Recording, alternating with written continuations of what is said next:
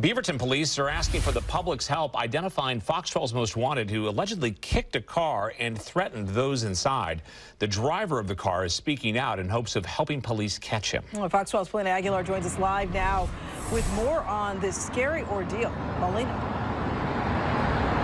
Well, Riella and Pete, we were on Southwest Murray and Allen here in Beaverton, and when I was speaking with the mother, she said that she was very scared and shocked. You could tell in her voice that she was still a little shaken up.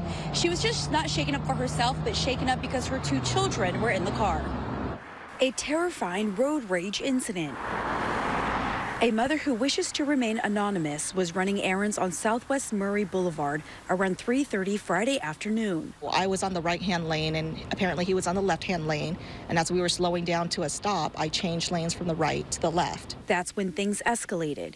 Here are photos taken from her vehicle cameras of the suspect. He rolled up to the side of the driver, window with my daughter in the back, started screaming at us, cussing at us, telling me, watch your blind spot. This guy felt like I cut him off. The cop said there's plenty of time for him to slow down. Photos show the suspect kicking her car with her two children inside.